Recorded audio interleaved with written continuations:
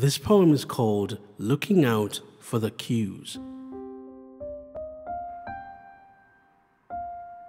This may sound very judgmental, yet I do not wish to condemn.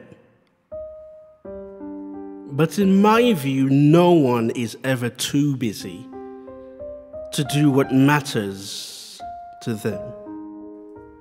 Therefore, why should you be offended by their lack of immediate contact? Because not everyone is good at relationships, which is not good, but sadly still a fact. Why? Well, I suppose some humans have their commitment flaws. So it's very wise to safeguard that fragile heart of yours.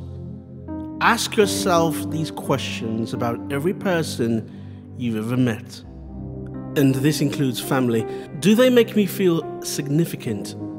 Or am I always upset? You see, more often than not, flowers bloom wherever they are planted. Think, does wisdom stem from this connection you've made, or is your time just being taken for granted? And so if the communication becomes flaky, and you start to feel the attachment blues, remember, people prioritize what and who is important.